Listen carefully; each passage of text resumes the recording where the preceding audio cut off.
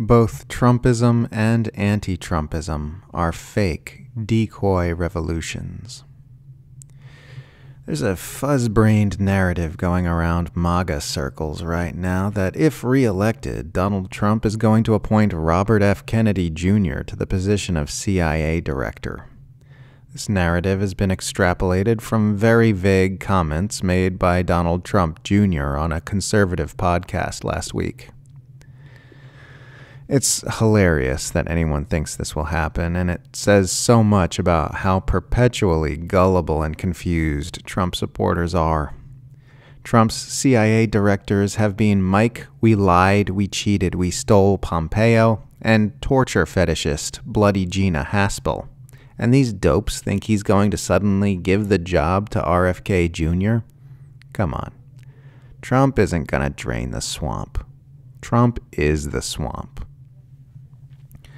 To this day, even after watching 4 years of evidence to the contrary, Trump supporters still believe he's going to end the wars, drain the swamp, and take the fight to the deep state.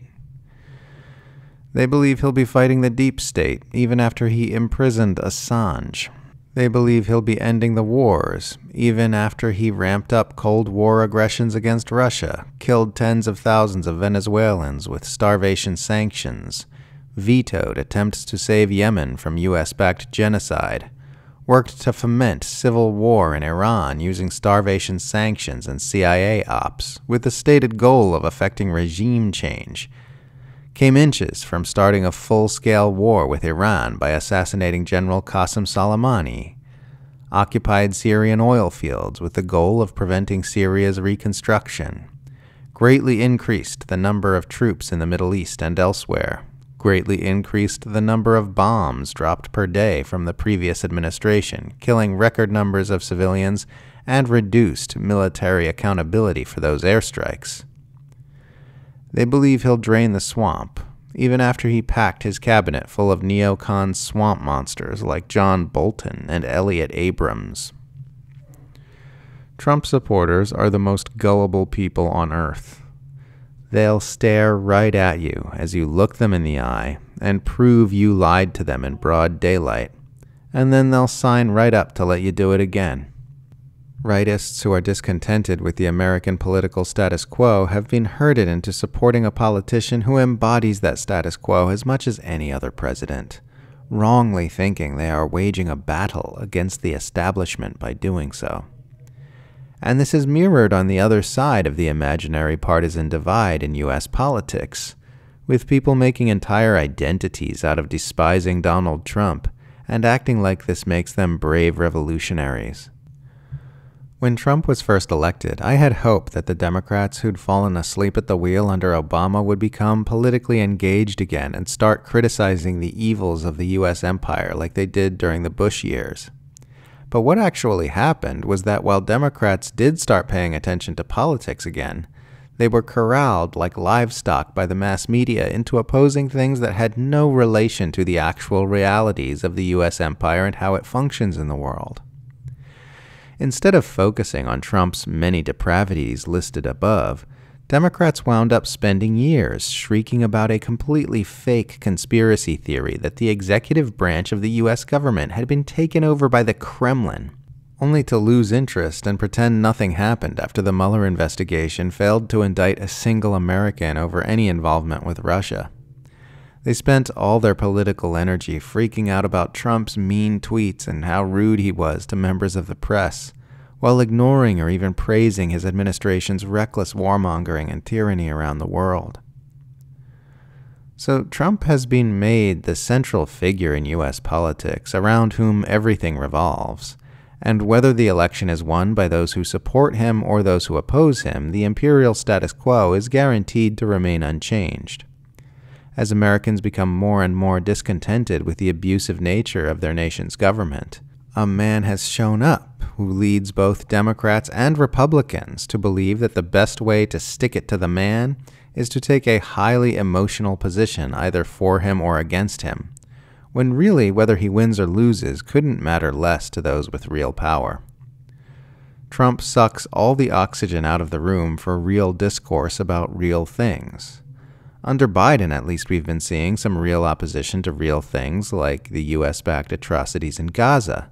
But under Trump, it was 4 years of both mainstream political factions screaming about made-up nonsense under the delusion that they were fighting the power. And that's all mainstream electoral politics ever is in the U.S. empire.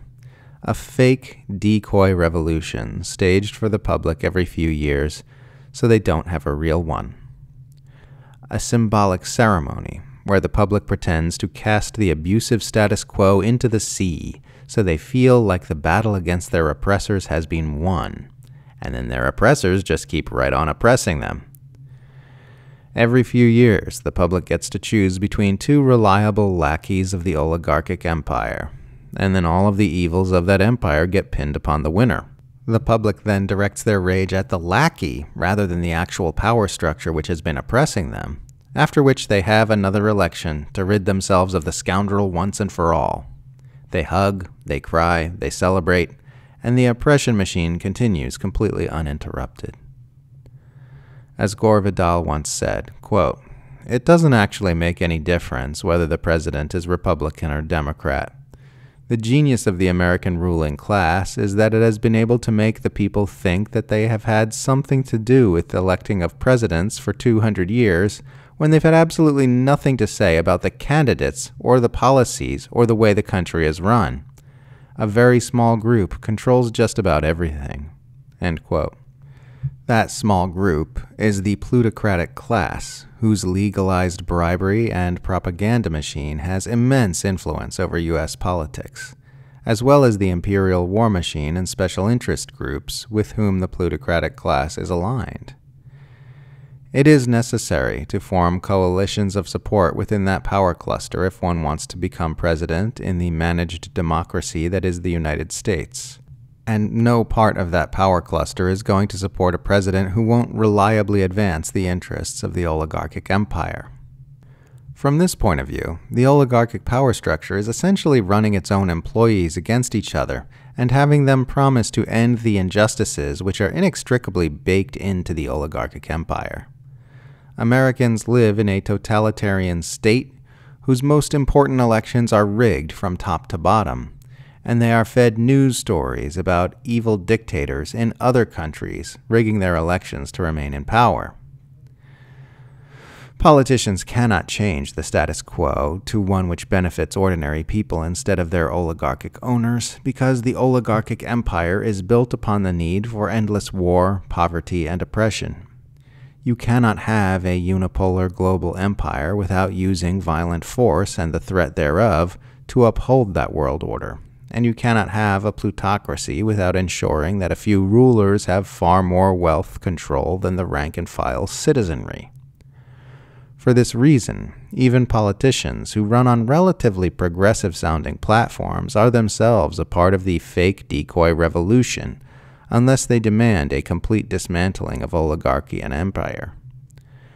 The politicians who present themselves as progressives in America today offer only light opposition to some aspects of empire and oligarchy, in effect merely supporting an oligarchic empire that gives Americans health care. Since keeping Americans poor, busy, and propagandized is an essential dynamic in the hub of a globe-spanning oligarchic empire, this is a nonsensical position. The oligarchs don't want ordinary Americans to have money to burn on campaign donations and free time to research what's really going on in the world, because then they might meddle in the gears of empire. A power structure built upon economic injustice will never permit economic justice. The door to meaningful change in America via electoral politics has been closed, locked, bolted, welded shut, and barricaded with a metric ton of solid steel. The only thing that can cause an end to the oppression and exploitation is an end to the oligarchic empire, and the only thing that can cause the end of the oligarchic empire is direct action by the American people. Mass-scale activism, national strikes, and civil disobedience, the likes of which the nation has never before seen, in sufficient numbers to bring down the plutocratic institutions which maintain the status quo. The problem is that this will never happen as long as Americans are being successfully propagandized into being content with their fake decoy revolutions. There is a 0% chance of electoral politics leading to an end of the empire. But a concerted effort to spread awareness by those who understand what's going on just might. All positive changes in human behavior are always preceded by an expansion of awareness. Whether you're talking about awareness of the consequences of one's addiction leading to their getting sober, or an expansion of awareness of the injustices of racism leading to racial justice laws. Making people aware that the mass media are lying to us about what's real, aware of the horrors of war, aware of the underlying dynamics of the economic injustice which is grinding Americans into the dirt, that can lead to a chain reaction which sees the collective using the power of its numbers to shrug off the chains of oppression as easily as you remove a heavy coat on a warm day. What's needed is for the people to awaken to the truth. An entire empire is built upon a pair of closed eyelids.